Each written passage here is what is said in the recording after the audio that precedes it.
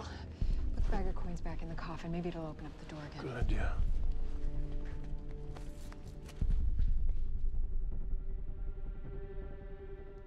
Right. This is not my idea of going to the chapel with you. You have a cell signal? Yeah, it doesn't look like it. Well, then the letter was right. Peril and woe to him who follows this path with a dark heart. This is it. Castle, we're not gonna die in here. Yeah, you saw how thick those walls were. They're made of stone. We can yell and scream all day long. No one's gonna hear. It's not like they stocked up this place with supplies. And what's gonna happen when we get tired of eating candle wax? No, we're gonna get out of here. There has to be a way out. Okay, yeah, you know what? You're right. All right, this is just Theodore Rose testing us.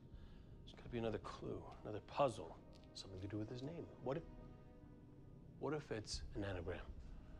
Theodore Rose is heed or toes? No.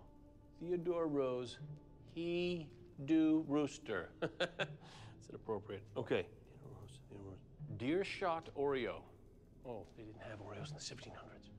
Castle, there may be another way out of here. I'm all ears. Susanna's killer knows that the half-dimes are still in here. Eventually, he's gonna have to come back to get them.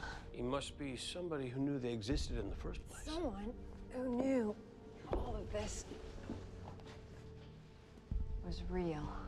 And who better than the person who wanted everyone to think that this was just a game?